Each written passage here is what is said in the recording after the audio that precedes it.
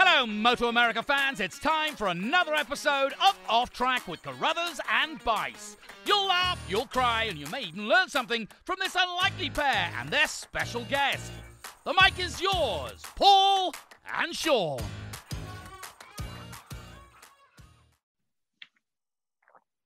Hello, MotoAmerica fans. This is Paul Carruthers, and welcome to our weekly podcast, Off Track with Carruthers and Bice. As I mentioned a few seconds ago, I'm Carruthers. I've got Bice with me here. He's actually not with me. He's in Ohio, and I'm in California, but, you get the point. How are we today, Sean? Freezing my butt off, Paul Carruthers.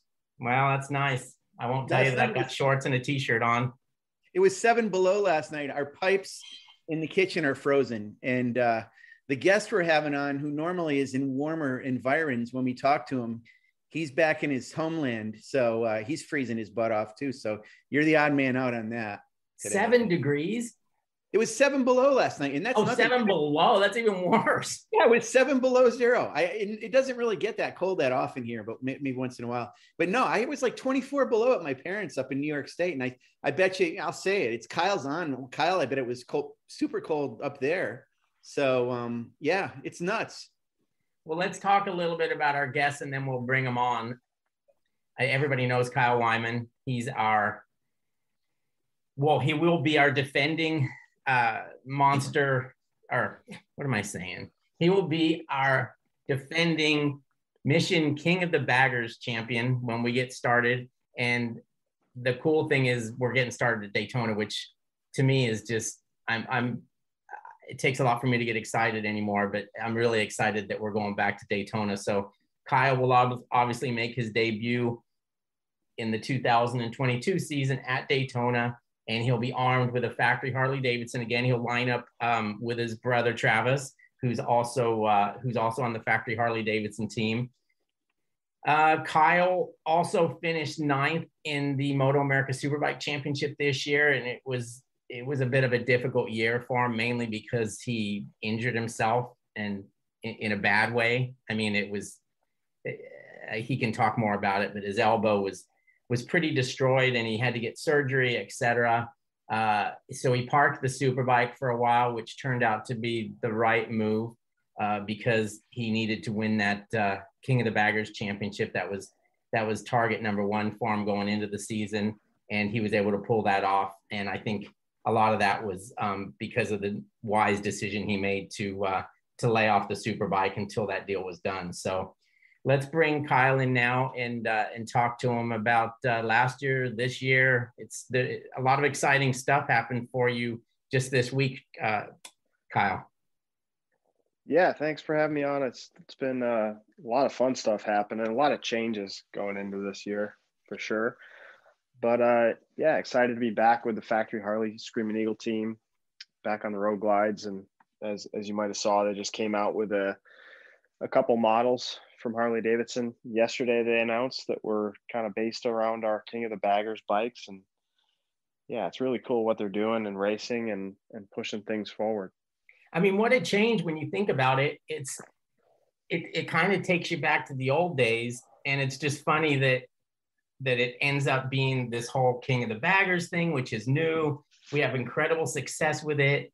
The Indian and Harley-Davidson jump all in. You end up getting a factory ride. You win the championship. And I mean, when I see stuff like what came out yesterday with the new bikes and they're inspired by, your bike in the Baggers Championship and ultimately MotoAmerica and the series, I think it's just a huge boost for all of us. It's happened all in such a short period of time.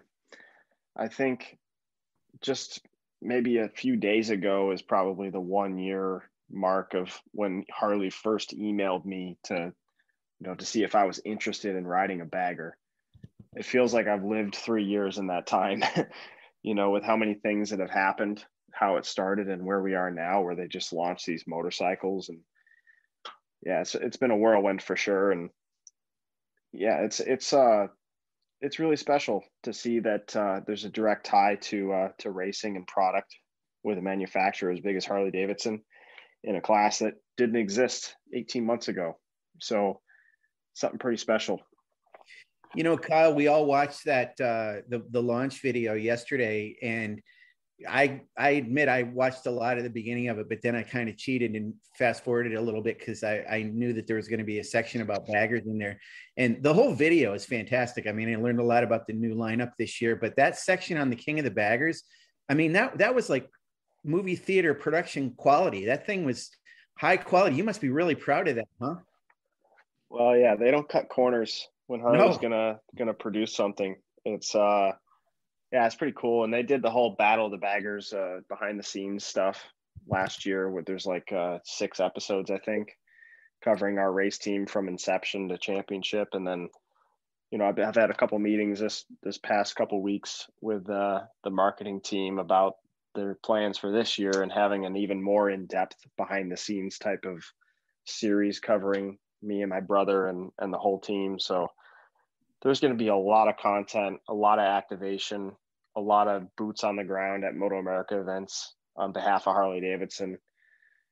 They're probably going to have the biggest presence of any manufacturer in the whole series this year. And that's pretty exciting.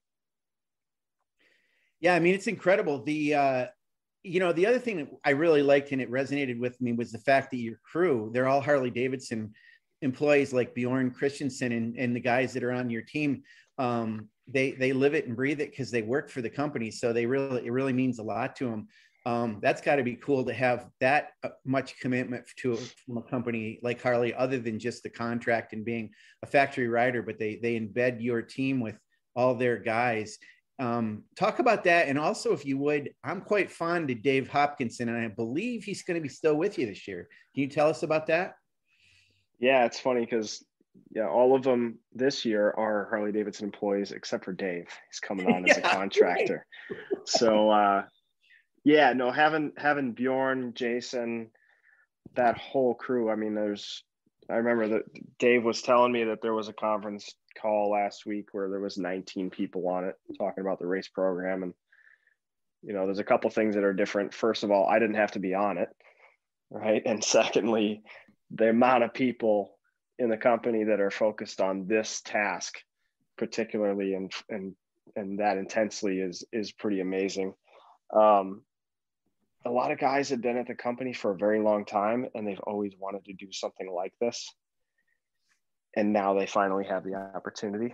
And I think that's probably one of the coolest things about this whole program is just being able to watch, the guys at the PDC, the Product Development Center, really flex, what they can do, the capabilities they have. And then the addition of Dave is pretty cool. A guy who's, been on the Isleman TT podium as a bike builder, World Superbike podium. I was his first job when he came over here to the States in March of 2020.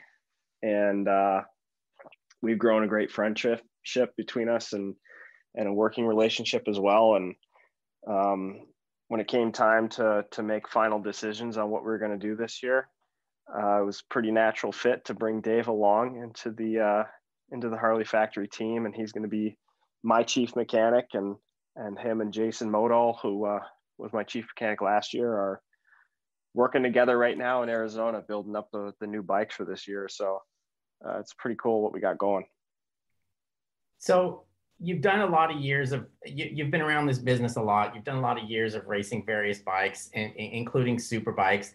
You've never tested this much either, right? I mean, it's like, I think that shows the level of seriousness is how much you've actually get to test that bike and make huge improvements. Yeah, especially last year, because we were just so behind. Like I said, it was January they even first reached out to me to start doing this, and they had some stuff going, but we really had to make quick work of it to get that championship, especially being only 3 rounds. So I'm super proud of those guys for what they were able to accomplish from a engineering standpoint.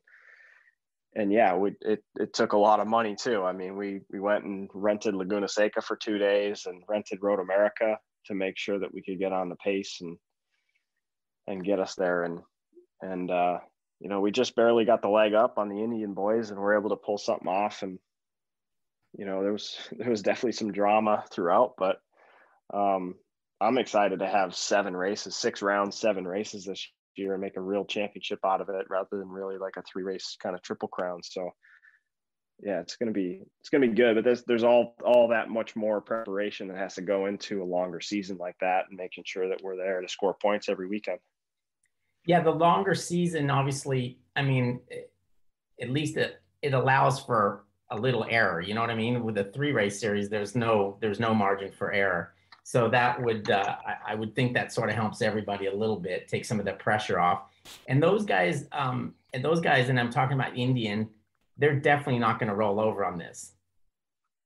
No, they're going to come back swinging too, and that's, man, the old rivalry is truly back. You know, we're all fired up to go beat each other, and I think that's what makes the series and the class so much fun to watch, is because there's so much on the line from a reputation standpoint, from a, you know, fans, you know, at each other and talking smack.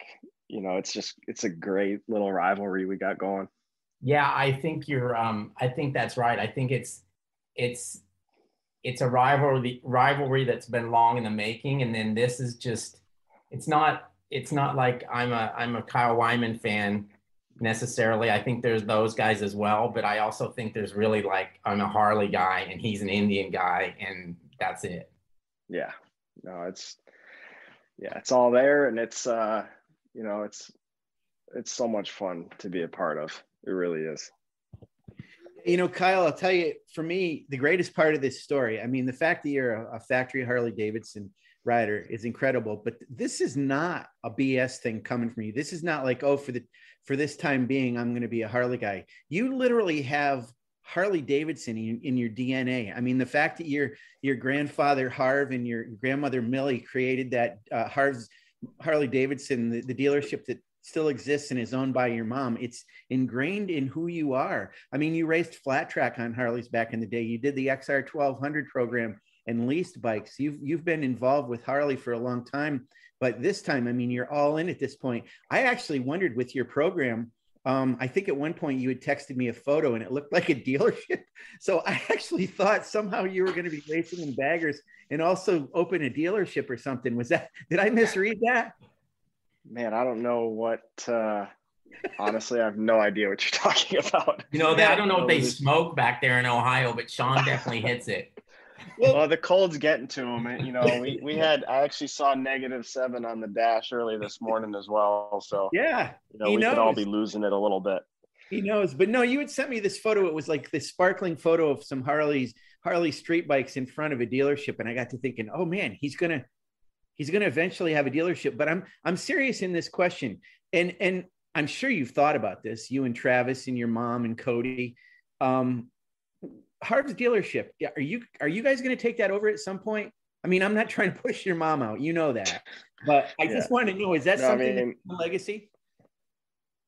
I mean, honestly, I don't know. It's not something I think about all that much, to be truthful. I'm sure my mom would love to retire and be done with it, you know.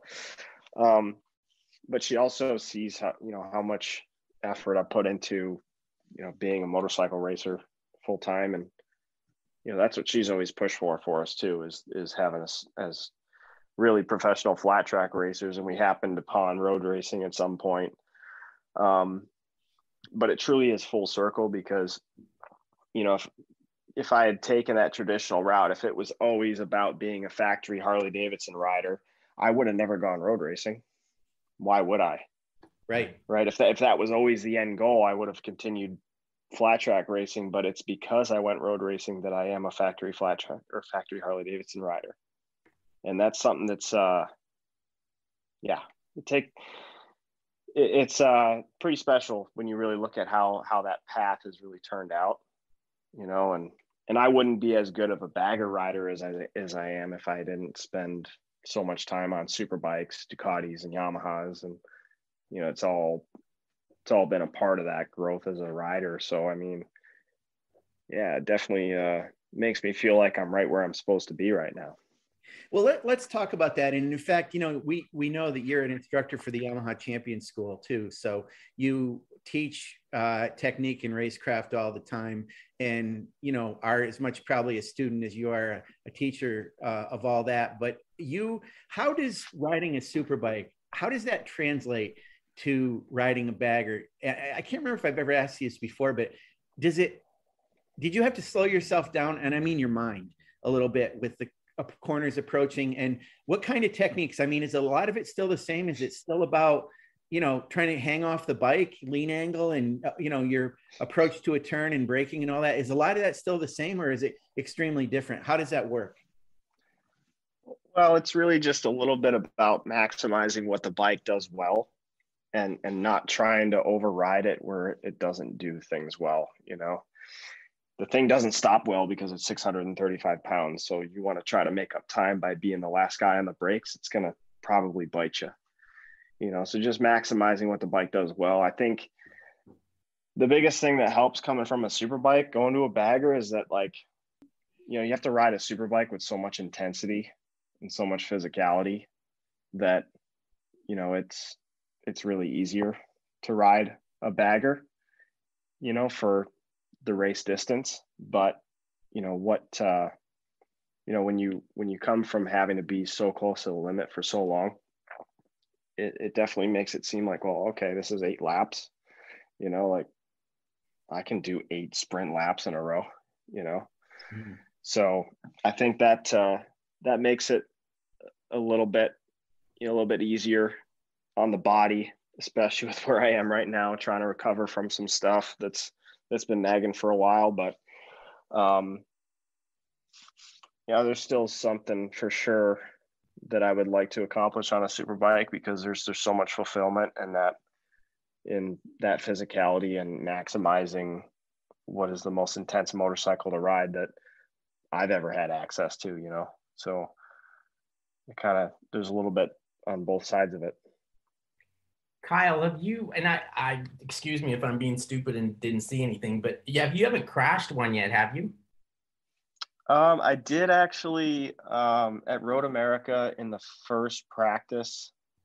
I missed a gear shift going into turn 3 and ran off and was not able to gather it up. I ended up low siding it in the gravel, but I wouldn't really call that a crash. I mean, I kind of had to just auger the thing into the gravel, right, just to not go into the wall. So I guess no, really, I haven't really crashed one of those things. I really don't want to.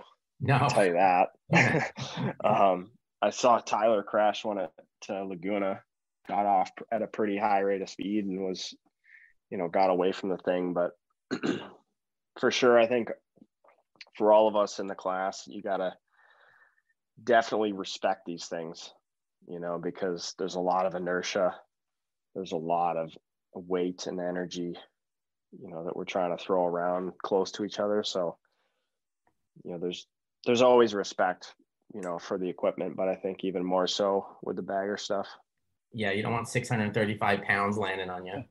Yeah, for sure. You alluded to this a few minutes ago, but for the people that don't know, you have put a stop to your Superbike program to concentrate, to focus fully on the Harley-Davidson and the King of the Baggers. But, I thought, oh man, finally Kyle's going to, be jumping on planes and flying to the races and, being the big factory star. But when we talked last, you're not going to approach it that way, and you're actually still going to be like a bit of a road warrior. Yeah, I want to, spend some time on the road and see the country with Hannah. And we're getting a toy hauler to drive to the races. And then I want to have our Road Glide special on the truck and be able to do some street riding along the way.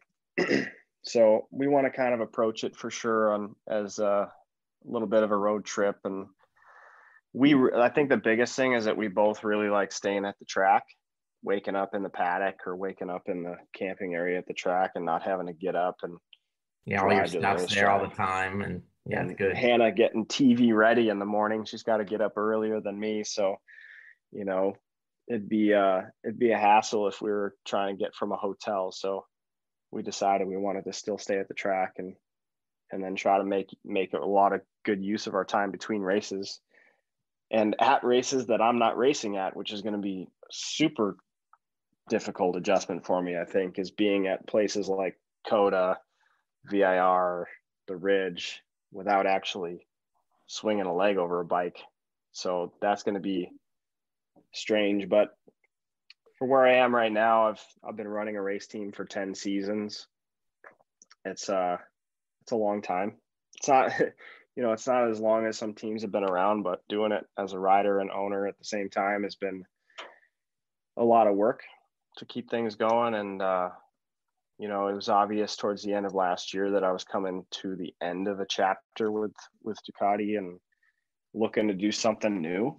And with Harley there and that opportunity, and, don't get me wrong, I pursued a lot of different avenues to continue in Superbike for this year, but it just became more and more apparent that, I want to give Harley my full attention, for 2022, if not longer, and just see what comes up, see what evolves, see how things go. But this is where I am right now. And to me already, it feels like I'm able to take a breath for once in the preseason. And, that's going to be good for me off the track. So that's the biggest thing right now.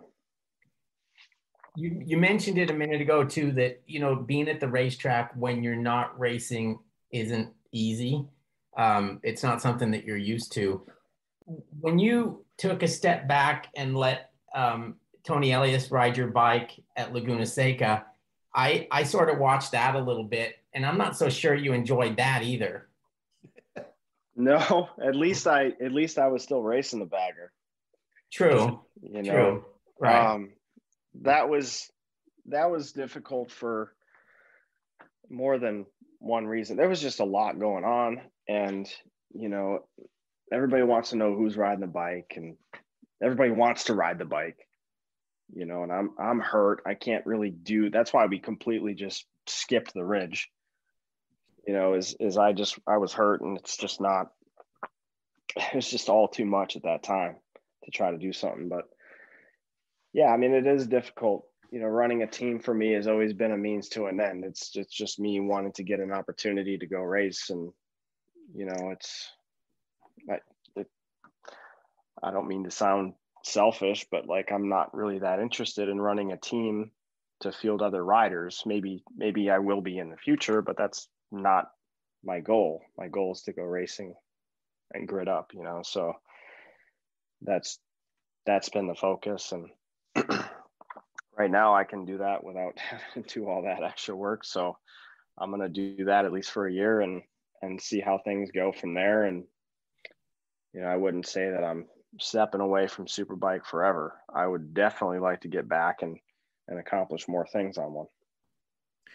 So Kyle, I want to clarify something. This past year, well, for a long time now, but certainly last year when you were driving around the country driving your own transporter with the big Panera Bread logo on the side of it, you had the bike in there, you had the equipment, you had all your paddock stuff. This year, is Harley transporting all that, and you're basically bringing a street bike and Hannah, and you don't have to deal with all that logistics of getting your race stuff to the track? It's being brought there for you?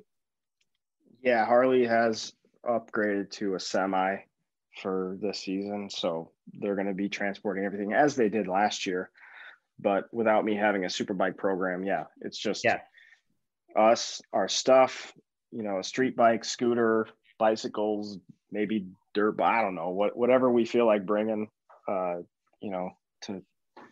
have some fun. And we've been living the dream. We're on the road racing motorcycles full time, but I will tell you, it's a lot tougher when you're waiting till the 11th hour for the bike to be ready to load in the trailer, and then you can leave. I'm looking forward to maybe leaving early for some races and moseying our way down to Road Atlanta or out to the West Coast, and maybe taking the scenic route a couple times here and there, So that's the thought anyway. So I want to give the fans a little bit of insight into something.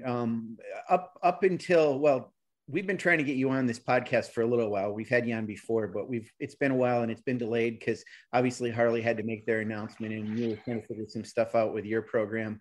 And now we have you on, but in the meantime, you tried to blow up the internet and pretty much did that day that you showed that photo of you on the M4 Suzuki. So Can you talk about what was going on there? I mean, were you entertaining the possibility of joining that team and it didn't happen, or riding a Suzuki? I mean, can you give us a little bit, as much insight as you can, into what was going on?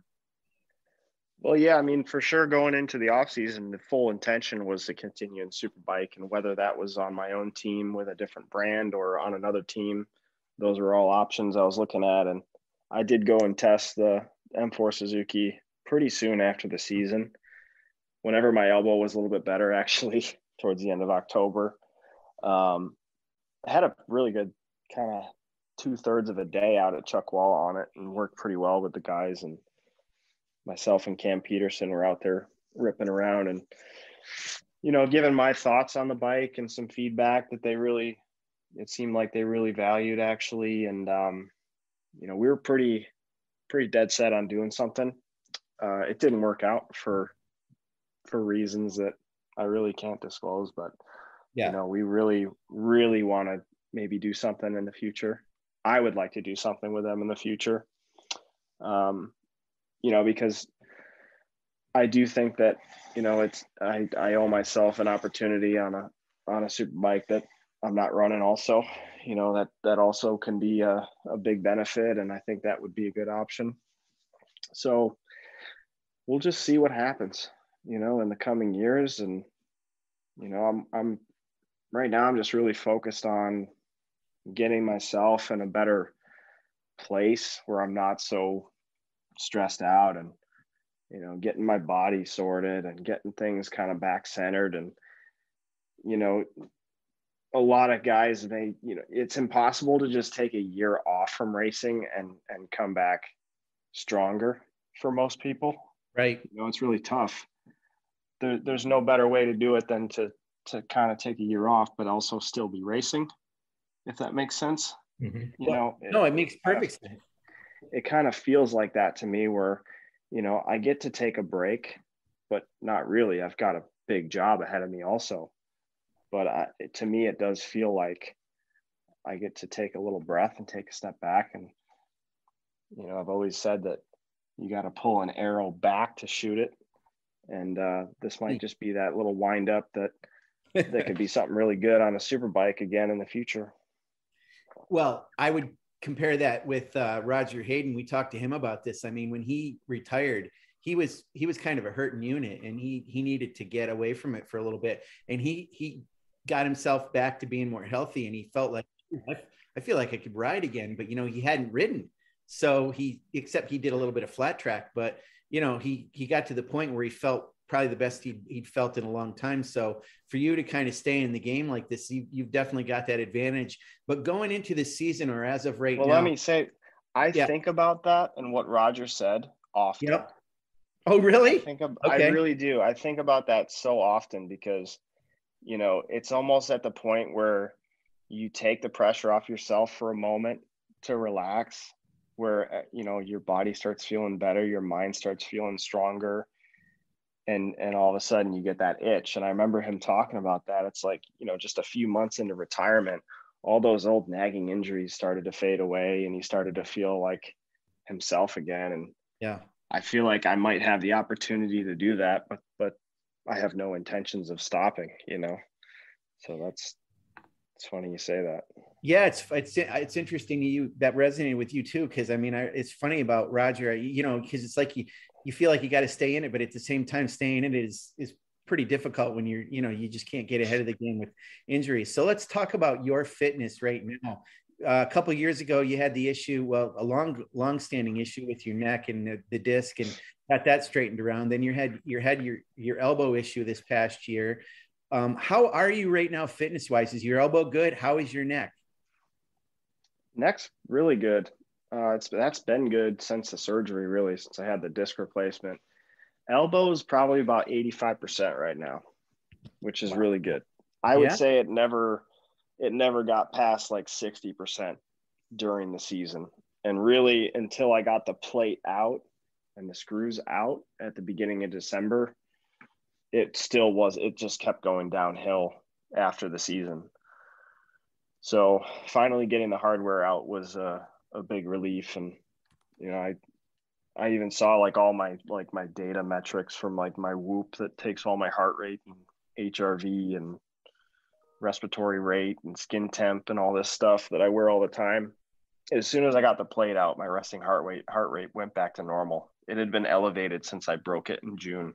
Wow. And like all my metrics, all my metrics came back within days of getting surgery to get all the hardware out. So there was obviously some issues there, but I feel like I'm back on track now. As far as I want to go back a little bit to actually riding the King of the Baggers bikes. The class is obviously new. The bikes are relatively new. There's a lot. I mean, you guys have been taking gobs of time off every time you go somewhere that you've been to before. How much more is there in a bagger? Like, are we going to continue to see this, or does it reach a certain point where it's 635 pounds and you can just only go so fast? I mean, we are still taking pretty big chunks out of it, I would say. Maybe, towards Laguna, we're definitely getting close to the limit, but, we haven't had a full off season to make these things better. Kind of like, Indian has going from 20 to 21. So the boys have been pretty hard at work all winter, trying to improve, trying to find more lean angle, trying to find, a little bit for us, we have struggles with shifting and upshifting and downshifting and just trying to make that more buttery and refine stuff. I think that there's still quite a bit to go, but I don't think we're going to be going seconds faster.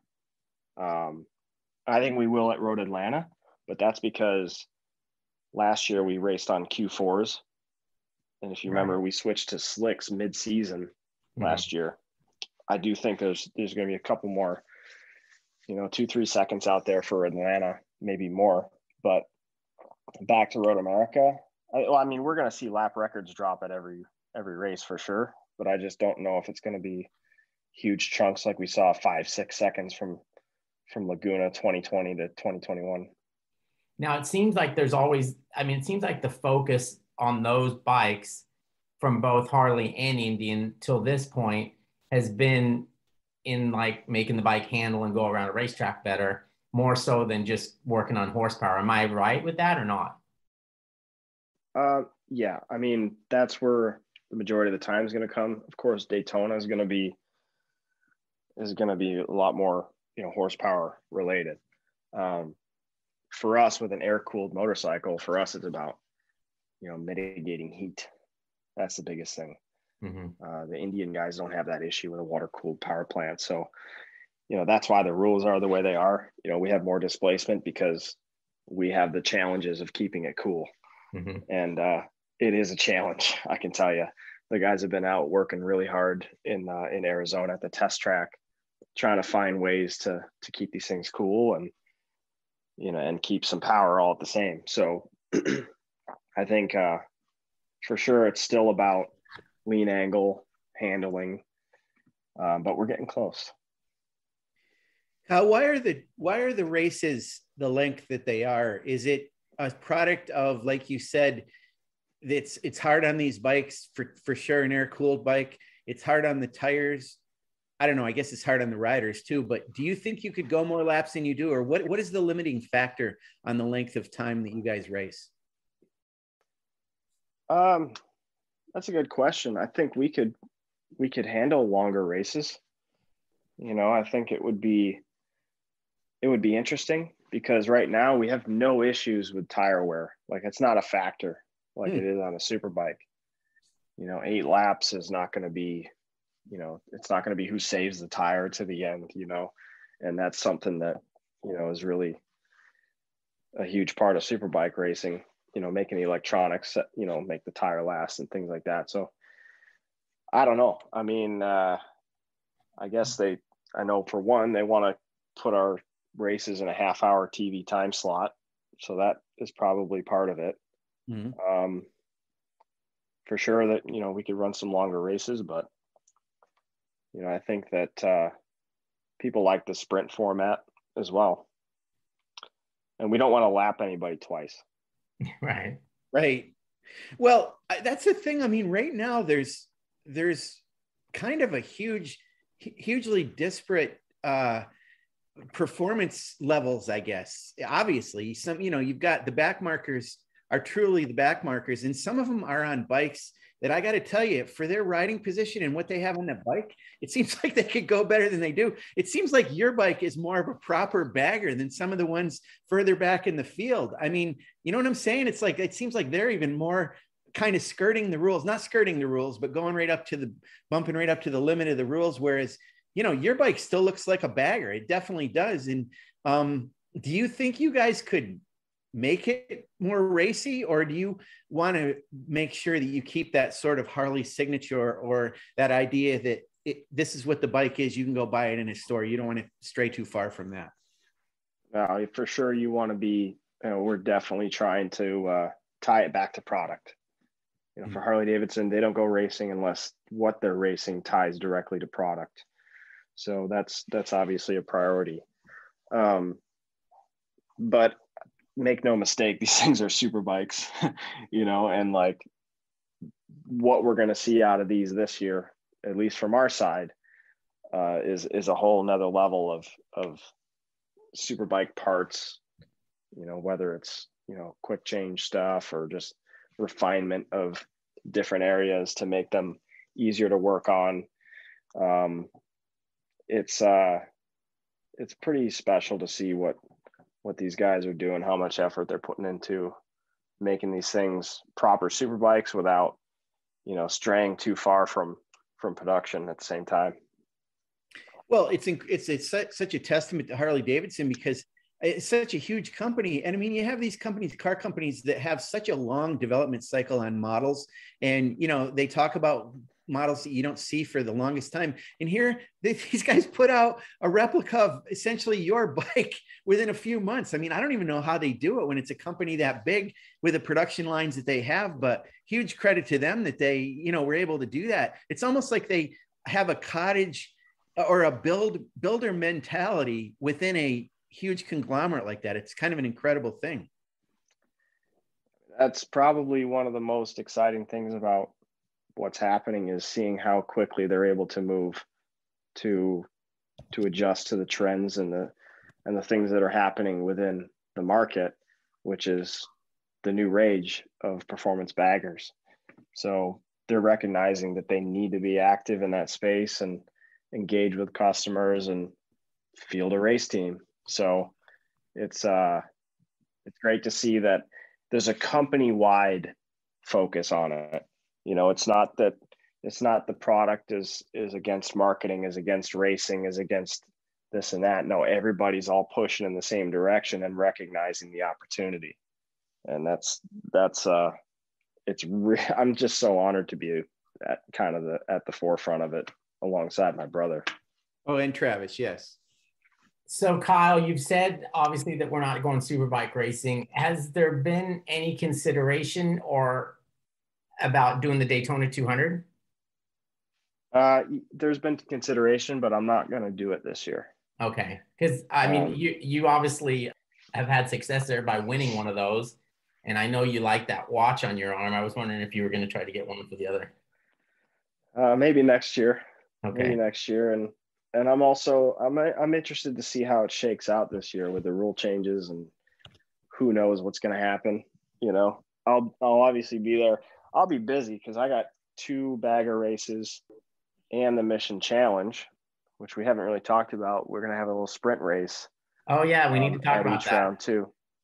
That'll be fun. So I'm really going to grit up 3 times over the weekend, and I don't want to jeopardize the bagger races at the opener. We want to leave there with a points lead and not miss race 2 because I crashed out of the 200 or something.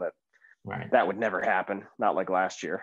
So no, I just want to focus on Harley, and they've got a lot of really cool stuff going on around the race for Daytona, as you can imagine, with Bike Week. So they're going to keep me pretty busy.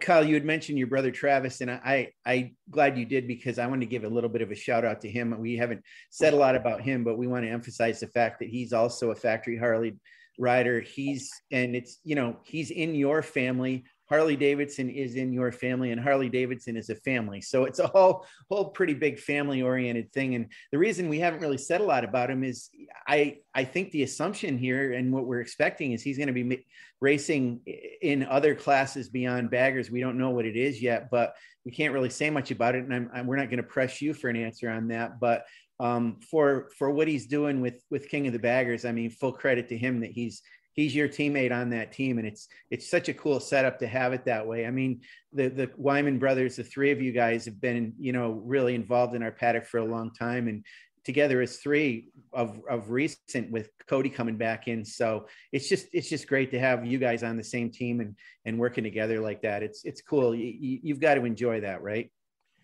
Definitely do. And we keep joking around that we need a third bagger for Cody. Yes.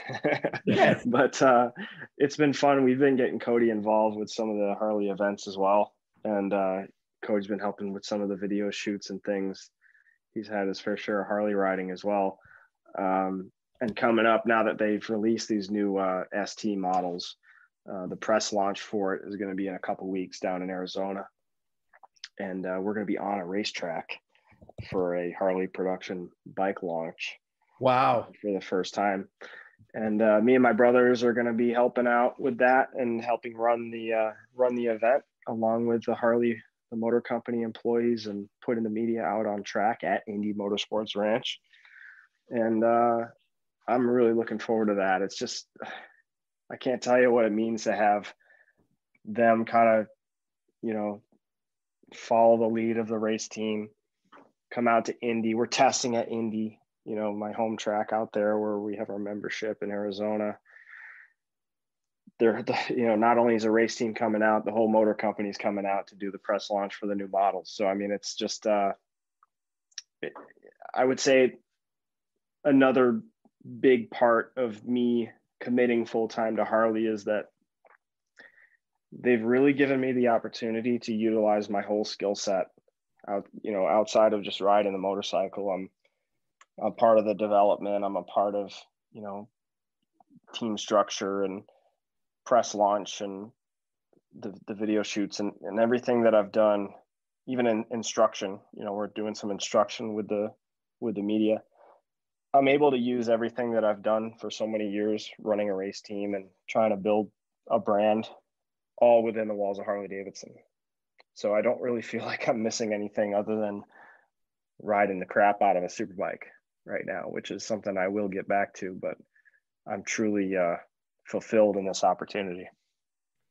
All right. Well, we haven't even talked about the most important, Wyman. What's Dad going to do? Yeah. What is Bob?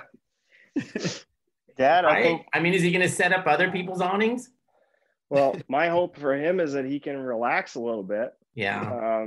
But I think, depending on what happens with Cody this year, he was really focused on Cody's Junior Cup program last year. Cody's got a couple different options still on the table. We're trying to sort through for his racing this year. And I'm sure my dad will be a part of that in some way, but I hope he can, take a little time to breathe a little bit and enjoy his hard work, which is getting the three of us going, So, that's my hope for him. All right, Kyle. Well, we're gonna cut you loose. Sean's gonna have a few words here to tell our fans what's up, what's the latest thing we've got going on. But we appreciate you coming on. And I've honestly, if you didn't make the decision that you made, I might have had to come over and kick you in the nuts, because I wouldn't want you to mess up something that I think is really the perfect setting for you guys to be in. So congratulations on making all that work, and good job by Harley-Davidson for putting this together. But what do you got for us, Sean? Well, I know Kyle Wyman is a big fan of our Live Plus streaming subscription service. So, Paul, you made an announcement today that I want to make sure the fans all understand and know about. We have opened up sales for Live Plus for the 2022 championship season, and there's a pre-sale pricing of $89. And you get a lot more this year because you're getting Daytona, You're getting 11 rounds. You're getting more baggers races. So there's a lot more going this year for that. And same thing with our tickets. I mean, if you go onto our website, go to our calendar, you can get your tickets for our rounds that are coming up. Most of them, I think, are now available to purchase at this point. But yeah, I mean, we've got COTA this year. We've got obviously Daytona with baggers going to be down there. So there's a lot to see, whether you come to our races in person or or even if you come to our races in person and get Live Plus and watch it while you're there, you can do that too. But if you're in an area where you can't be at a round and you want to see it, then if you're a Live Plus customer, you'll be able to see all the practices of all the sessions with great commentary by our teams. And also the Live Plus is set up in such a way that we've actually added Apple TV this year. So it's a new way to also, you can do Chromecast as well as a Roku and a couple other ways, but a lot of fans have asked about Apple TV, and now it's part of the package as well. So it's $89 for the preseason sale price. And that's just $8.18 per round. It's a great deal. And it's the regular price is $109.99, which after March 1st, it's going to go to that. So make sure you get going before this month of February and get your subscription set up for the year at $89. And it's really easy. You just go onto the website. There's Live Plus buttons on there to make that happen. And we've got an email address that you can go to. And for people that already have it, you're going to be automatically renewed again this year. It's been an issue in the past where people didn't really understand. This is, I guess it's permission marketing, we can call it. When you sign up for Live Plus, you're going to keep getting renewed until you don't want to be. So you have ample opportunity to opt out if you want to, but I don't know why you would. It keeps getting bigger and better every year. So if you're already subscribing, you're going to be resubscribed this year automatically. And you just have to, if you don't want to do it, you just have to opt out. And there are details about that on the website. So again, Live Plus, get your subscription and also get your tickets for this year to see Mr. Kyle Wyman repeat, possibly, but certainly defend his King of the Baggers championship as a full factory Harley-Davidson rider. Thanks, Kyle. Yeah, Sean, thanks for mentioning the live streaming thing, MotoAmerica Live Plus. I got some email this morning, and one guy was upset that the price had gone up, but you know, we do have more. I mean, we didn't have as many events last year, and I don't know about you, but $8.18 per round for what they get. I mean, I can't leave the house and spend less than $8.18 every day of the week on something. So you know, if you think about it that way, there's a lot of entertainment value. You get to keep up with everything that's going on in the series from the time we start till the time we end. And if you're a fan, it's the way to go. So. Yeah, I mean, Paul, you know how much of a fan I am of Roller Dogs at the convenience store. I think that's only about 4 hot dogs. I mean, that's just a light lunch for me. So come on, you guys. I mean, you're getting a heck of a value. You're getting all these classes throughout the entire weekend, practices, qualifying, all the races, and great commentary from our team of broadcasters. And, you know, hey, who knows? It's possible that we might hear Kyle Wyman on our Live Plus doing a little commentary this year. Kyle, I bet you'd probably do that, wouldn't you? I was going to say, I probably have some free time at, I don't know, 5 rounds. Yeah. You might hear me up there. Yeah, be careful what you wish for. Yeah, they rope me into it. All right, boys. Thank you very much, and y'all have a good rest of your week. All right. Thanks, guys.